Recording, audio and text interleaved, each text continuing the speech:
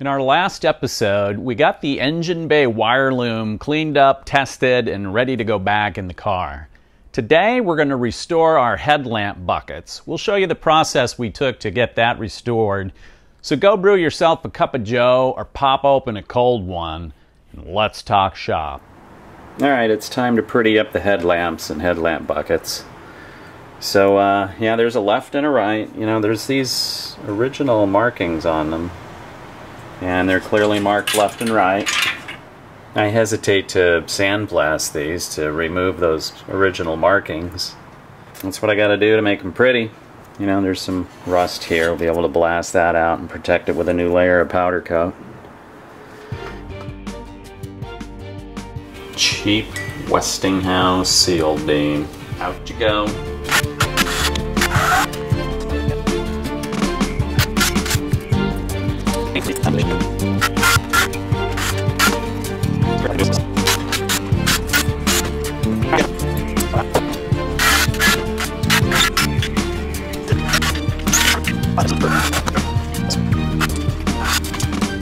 The right hand bucket is raised on the right. Left hand bucket raised on the left when they're both pointing down on the workbench. Headlamp sockets. You know, these came on the car, they were flat black. You can get these on eBay brand new, you know, and they're plated all nice and yellow gold, kind of pretty. But they're made in Taiwan. There's a guy in Taiwan having them made. Of course, those don't say Koito Japan. I want the one that says Koito Japan. That's OEM. So I'm just gonna powder coat these flat black like they were when I took them off the car and keeping them. While I'm shining up these headlamp bezels, I need to mention that these things have sharp edges on all sides. They're just like razor blades, especially when one of them gets away. Right about now.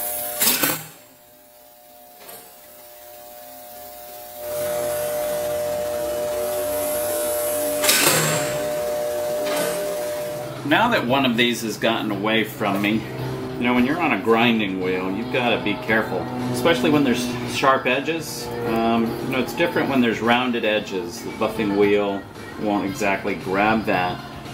But if I'm buffing and it catches this sharp edge, it grips it stronger than I can grip it, and it flips it around, you know. I mean, I got cut pretty bad on my thumb.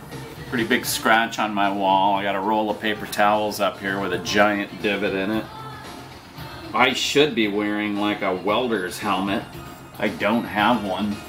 I do have a bike helmet, but that doesn't protect me from, you know, my face isn't protected. That's the best helmet I had at the time, and I promptly ordered a motorcycle helmet, which you'll see in future episodes when we do the bright work. So I still have a whole batch of bright work needs to be polished, and we do take better safety precautions when those episodes come up. This old one that got thrown by the wheel, I could probably fix this, but I had extras in the other garage. Here's an interesting note about headlamp trims. Notice these are flat, and when I went to my storage shed to get other ones, which came off of probably 73s or 74s, those trims have an extra ridge at the bottom.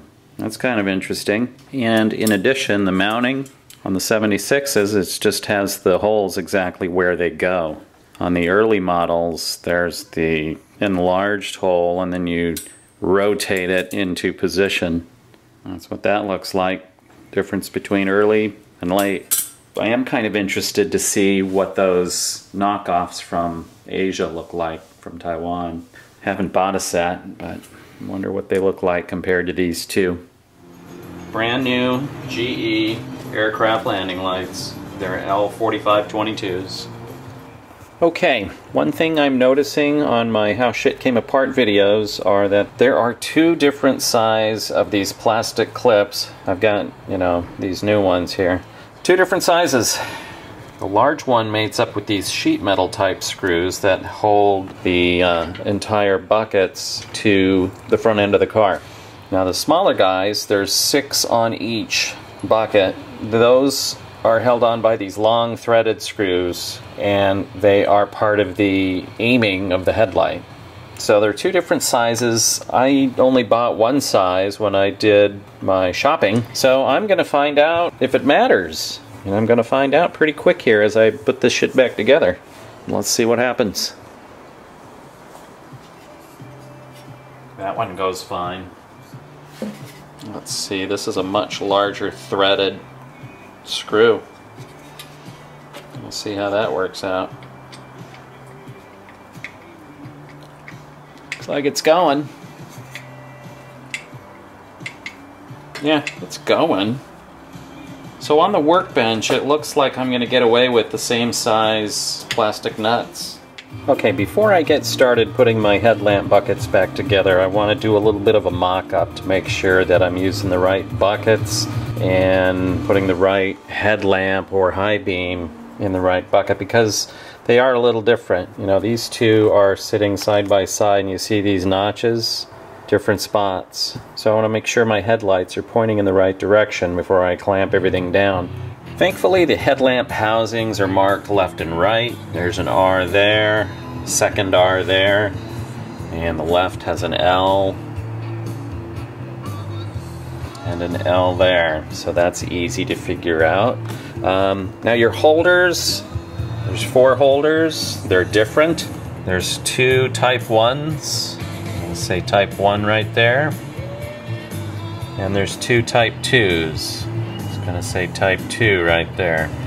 And the difference is, you know, where the tang with the spring, because this spring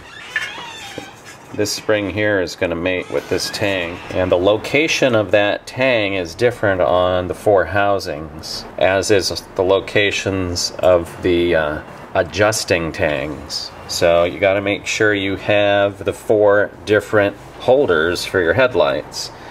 We've got 4 bezels.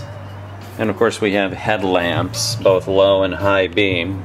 And we've got these 2 different screws, the sheet metal type screw and the threaded adjustment type screw. So I'm going to do a preliminary mock-up, make sure everything goes together right before I do any threading of screws, and, you know, let's get it right the first time here. Okay, the 4 holders are all different. There's 2 type 1s, 2 type 2s. Even the type 1 and type 2s are different. For the configuration of bulbs that I'm using, I'm going with H4 Corellos. You know, there's tangs on the back. And these tangs need to mate up with the slots in the holders. You know, whether you're doing a Mazda RX3 or an RX2 or whatever 4 headlamp system you're doing, it's probably going to be similar to this. So for the configuration that I'm using, I need to put my type 2s on the low beam side.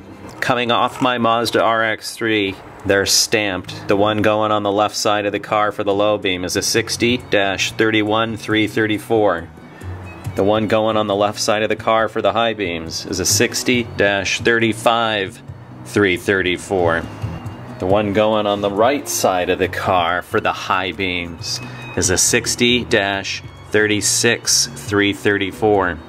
The one going on the right side of the car for the low beam is a 60-32334. The configuration of bulbs that I'm using calls for this setup because if you look in a factory parts manual, it leads you to believe that the type 2s are for the high beams and the type 1s are for the low beams. Mine have to go this way. It's the only way they'll go in order to make sure these tangs for my Corellos will fit with the bulb being upside right when everything's screwed in. And the same with my high beams. You know, I'm using these aircraft landing lights. I've got a tang right there that needs to fit into this tang right here in order to be upside right. Otherwise things are going to be cattywampus. Obviously that's not cool. That's where I'm at with this setup, and I think the mock-up is ready and I can go ahead and attach things now. Have you ever been on a mountain road or an open highway and some ass clown's coming at you with his high beams on? I flip on my aircraft landing lights for a second. Problem solved. Yeah, I call these the silent persuasion. Silently persuade people to shut their shit off. The screws are slotted. You want to feed them in so they fit right on the tang of the adjuster. And it's going to have a great grip when you go to adjust your headlights. If you don't have the slot in the tang, what'll happen is when you tighten it, it'll tighten, but if you try to loosen it, it won't pull back the headlamp holder. Got the housing in the slot for the screw. And then the spring.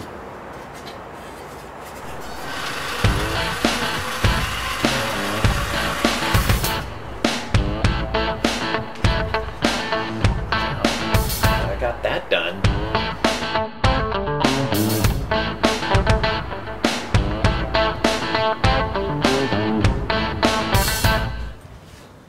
Now I am about to find out if this combination of slightly small clip and the large screw, it's these screws right here, if that's gonna work. Gonna find out right now.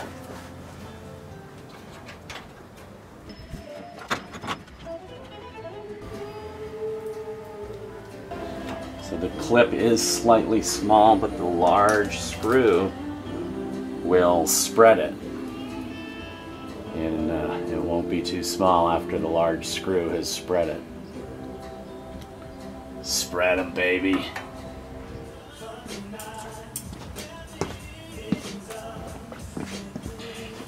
I wonder how much hard drive space I could save if I stopped the cameras every time I went for a new tool.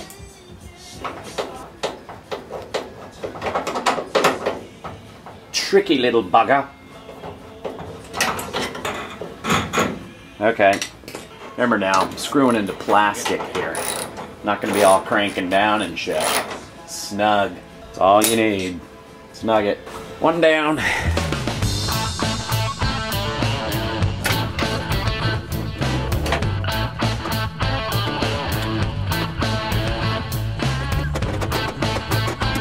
right, now for the tough one.